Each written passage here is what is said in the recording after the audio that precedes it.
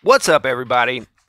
Let's start off here with a couple of questions. Let's say you've been attending church here at this beautiful cathedral for the last couple of years, and you finally get to know the preacher or priest a little bit, and the two of you are alone talking one day in here, and he says, "Yeah, you see this big, magnificent cathedral we're in?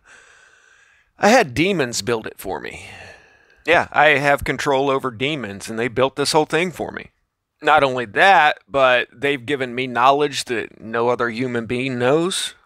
They even show me where gold and other jewels are buried in the ground, which has made me the wealthiest man alive. And I'm not even sure if it's the money or the power, but I can have any woman I want out there. I've got 700 wives right now. Daughters of kings and queens and nobility. I've just got a whole mansion set up just for them."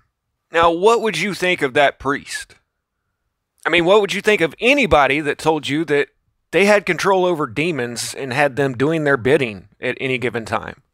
Well, that might sound like a really strange hypothetical to be starting off with, but that's the story of King Solomon. The Bible talks about the great wisdom of Solomon and the riches he had. But even in there, by the time he died, he betrays God and makes offering to other gods because of a woman. Let's just say lust. And a quick side note, you guys remember that video I did a little while back saying how all the old depictions of angels showed them with birds' feet? Well, same thing with demons, apparently. But back to lust, it seems like King Solomon didn't control his lust very well and just married every single woman that he wanted. Well, Asmodeus is known as the demon of lust. He was one of the first demons captured in the Testament of Solomon that we'll get to in a minute. And the more I look at the big picture of things, the more it seems like people today are still wanting to, let's say, gather the favor of Asmodeus, which comes at a price. Now, outside of the Bible, every single book out there about Solomon is dealing with Solomon and his demons and how to control demons. Now, to me, there seems to be a huge juxtaposition between the Old Testament Torah of the Bible saying that Solomon is the most revered king to have ever lived, and he built the holiest temple ever to the one true God, when all the other books on the matter are concerned with exactly how Solomon was able to control demons so that someone else can acquire all of that wealth and power. And I'm not sure how far down that rabbit hole I'm willing to take you guys, because some things you need to just learn on your own. But it's definitely a question worth asking. You might also be asking why in the Vatican there's an attendance hall that is pretty clearly an homage to a snake all the way down to the fangs. I mean, you think this was an accident? And behind the Popa is this statue that is something straight out of a bad dream. While every other church in the world uses either Jesus on the cross or just the sign of the cross, here we have someone, I'm sure you're supposed to think that this is Jesus, I'm not so sure that it is, looks like they're escaping from a pit. To me, nothing about this says, "Rejoice, your salvation is here."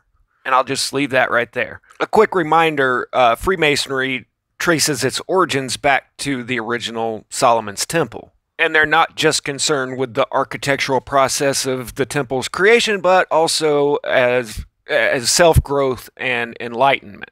What did the serpent offer Eve in the Garden of Eden? That if you eat of the fruit, you shall not surely die, but your eyes shall be open, and ye shall be as gods, knowing good and evil. So knowledge is what he offered. It may seem like I'm throwing out random stuff here, but these are all stories that everybody knows that most people haven't sat down and really thought about. And let's face it, these old stories have traveled a long way to get to us. There's two very clear choke points that I can see that this knowledge had to pass through in history to get to our present day. And I can't help but think that the line between good and evil might have been blurred along the way. Just look at all of the stuff that's come out about all of these rich, powerful people in recent years. How did they get to where they're at? Was it through hard work, or did they have some help? As far back as Solomon and every point in between, you can find these people employing the use of magicians, which is controlling demons, to get what you want. This is what St. Thomas Aquinas said on the subject. The intellectual substances, the demons, whose assistance these arts employ, are not well disposed according to virtue. Moreover, one is not well disposed in terms of intellect if he is incited to lend assistance through committed crimes.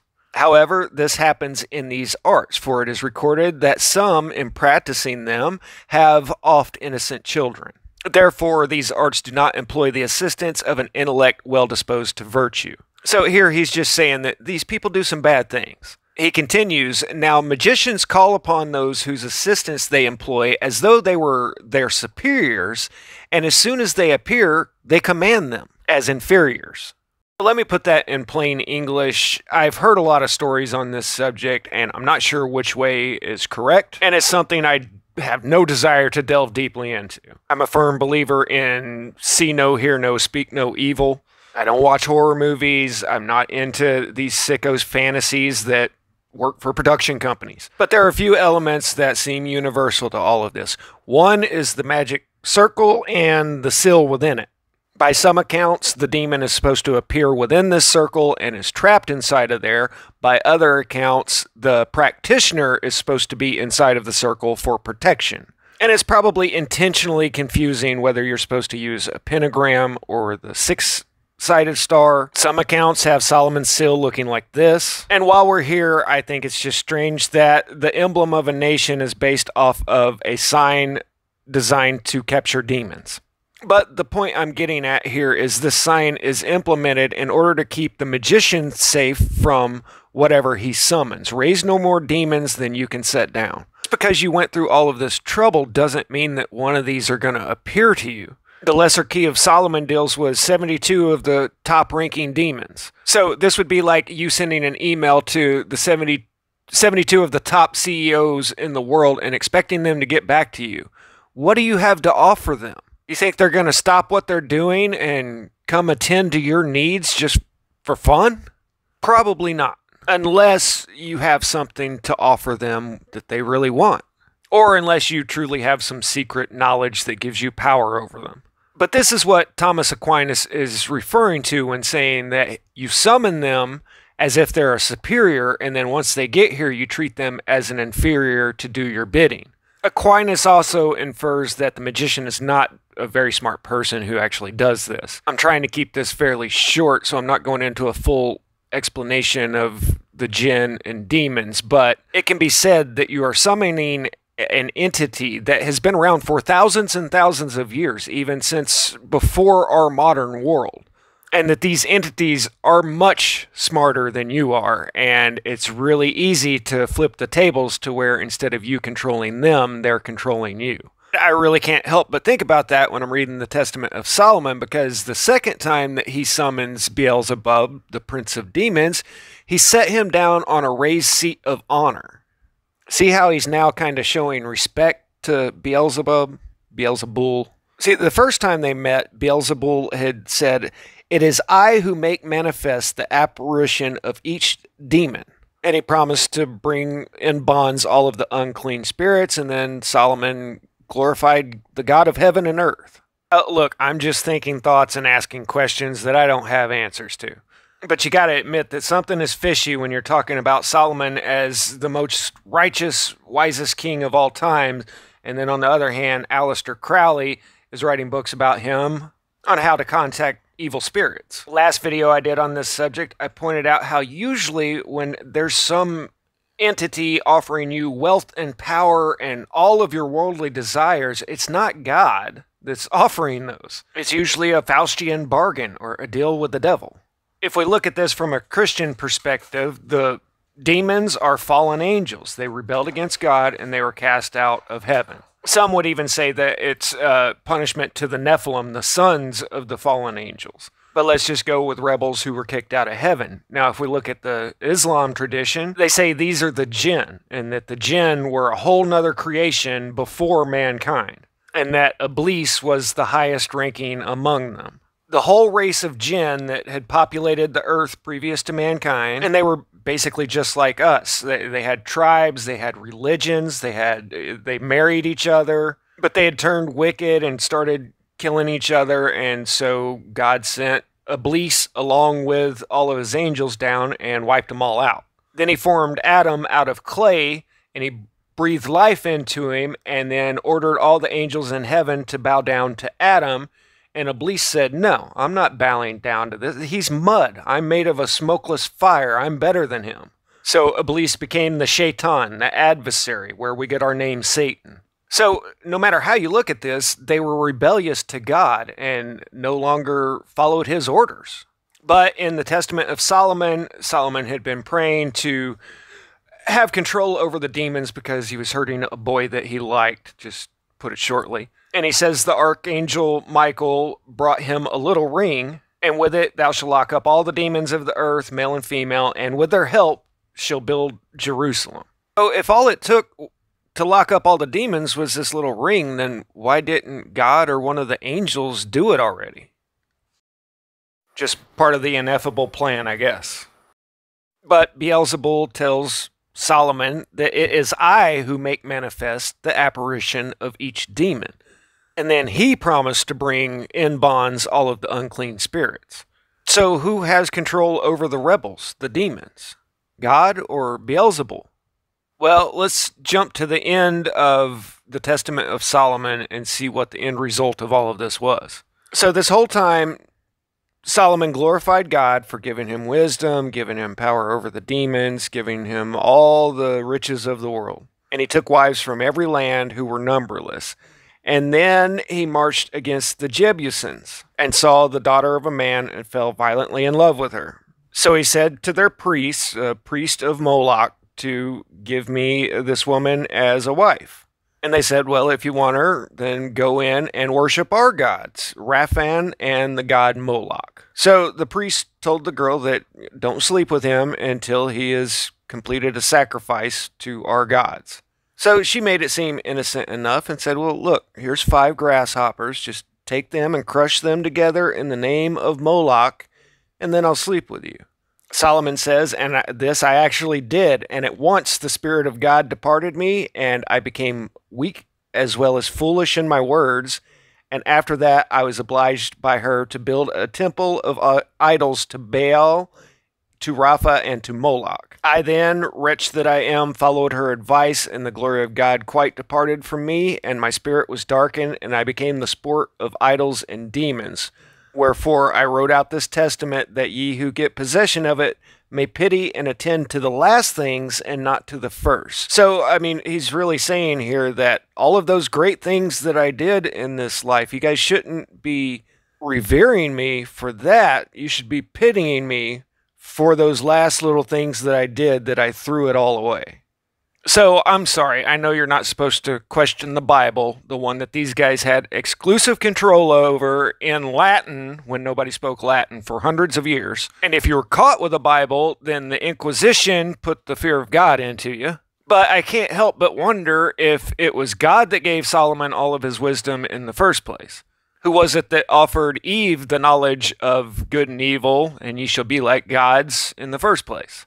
God supposedly came to Solomon after he had gone up to the most important high place and offered 1,000 burnt offerings on the altar. But all throughout the Bible, they use the term high places to mean a place of worshiping false gods. And Gibeon was the most important high place. And here they're explaining it away, saying in most contexts, high places are associated with false worship. However, in Solomon's worship at the high place in Gibeon, he worshipped at the tabernacle. It was only after the temple was completed that Gibeon was no longer considered a place to worship the Lord. Now, that alone wouldn't give me pause to think, but when the Talmud and all of Islam says that Solomon accomplished everything he did by the use of demons, then it just adds a little more flavor to the story. So what was the end result of Solomon's reign? Well, it was the fall of Israel.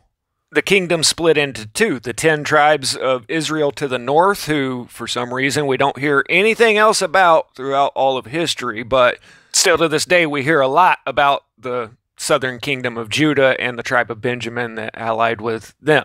This was just before the Babylonian exile that I'll get to in a second, but after Solomon, Judah did evil in the sight of the Lord. They provoked him with their sins, which were above all that their fathers had done. They also built them high places, which in every case except for Solomon's is a bad thing. And there were also sodomites in the land, which in some definitions they refer to that as male prostitutes. And to put this into a context, the priests used to run brothels. They ran the prostitutes, and this continued all the way through the Catholic Church through the Middle Ages. Temples and prostitutes have basically always been synonymous with one another. But ultimately, after Solomon, revolts broke out over who should be king, and the kingdom split into two. Israel became the northern kingdom, while Judah became the southern. So the Judeans didn't even keep the name of the Israelites. They said, no, we're Judeans. The other 10 tribes, the majority of everyone, can go their own way. Now they're really quick to say that, oh, no, we're the Israelites. So then the northern kingdom falls to the Assyrians. Some of them fled down to Judah, and they lasted for another 135 years, allegedly. And then King Nebuchadnezzar attacked them, burned all of Jerusalem, destroyed the temple, and took them all to Babylon. This is known as the Babylonian exile or Babylonian captivity. It's also where you get the Babylonian Talmud and money magic and all kinds of crazy stuff that is associated with these guys now. Then during the Persian period under Cyrus the Great, this is modern-day Iran, they were allowed to return to Jerusalem, rebuild a temple, just to have it all destroyed again by the Romans in a couple hundred years. But not everybody wanted to return to Jerusalem, so they dispersed, and this is known as the diaspora. And I'll just say that that's the way this article explains it. It's too complicated and too late in the video to get into it thoroughly. But ultimately, what this resulted in was all throughout the Middle Ages, a group of people that lived in everybody else's countries that didn't follow their local customs, their local laws. One being usury, that was illegal for Christians to do, but they were allowed to do it, and they were sanctioned by the Catholics to do it. And both groups became very wealthy and powerful through this practice. Powerful enough that by the late 19th century, they were embedded within governments around the world and decided that they should have a third try at controlling Jerusalem. Third time's the charm, right? You can see how well it's going for everybody right now over there, right? Anyway, the end result of the great revered King Solomon was the absolute destruction of the entire nation. But he had a nice temple. You gotta give him that. It was a nice temple. He was so rich that he ate diamonds so his dookie would twinkle. What do you know? Anyway, that's most of the story of Solomon. And looking at all of this, I can't help but wonder, did God really give him all of this wisdom and all of this wealth and everything, or was he getting played by a demon the whole time? After all, Beelzebul told him that it is I who make manifest the apparition of each demon, and then promised to bring him all the unclean spirits in bonds. So who was it that really gave him this ring in the first place? I think it's a legit question, and we'll get into the Babylonian Talmud and Asmodeus later. Static out.